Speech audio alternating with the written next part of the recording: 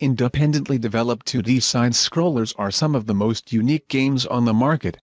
From Super Meat Boy to Terraria, they come in all types and genres. Most are platformers, some are open world, and some are about survival.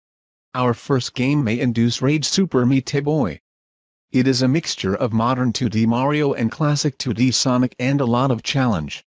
You play as Meaty Boy and your girlfriend Bandage Girl is kidnapped by Dr. Fetus in a jar. I am not making this up, who was jealous of Meaty Boy for some reason.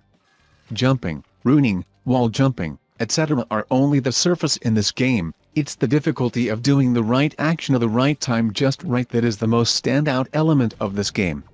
Despite its high difficulty, it still manages to be fair and very fun. Next on our list is Axiom Verge. It is a spiritual successor to the classic Super Metroid.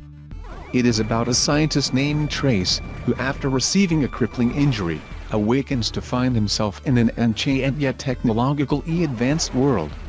The game mainly focuses on action and exploration, with many power-ups and collectibles spread throughout the game world. It has a gripping atmosphere and is a must for fans of old-school Metroid games. Next up is Terraria. If you have played Minecraft, just imagine the 2D platforming version on the Super Nintendo and you've got the basic idea. For those not familiar with Minecraft, Terraria is an open-world 2D platformer set in a fully destructible world of squares with crafting and building. Not only can you build stuff, you also have to survive against a slew of enemies. The game has no story, you're free to do as you please, though it does have a boss-like encounters sometimes. It's simple yet complex and is highly recommended. Overall, indie 2D side-scrollers are some of the highest quality and most creative games you can play right now. They are spiritual successors to games AAA companies toss aside. They are weird and creative. They are also a challenge sometimes. There is fun to be had with these games.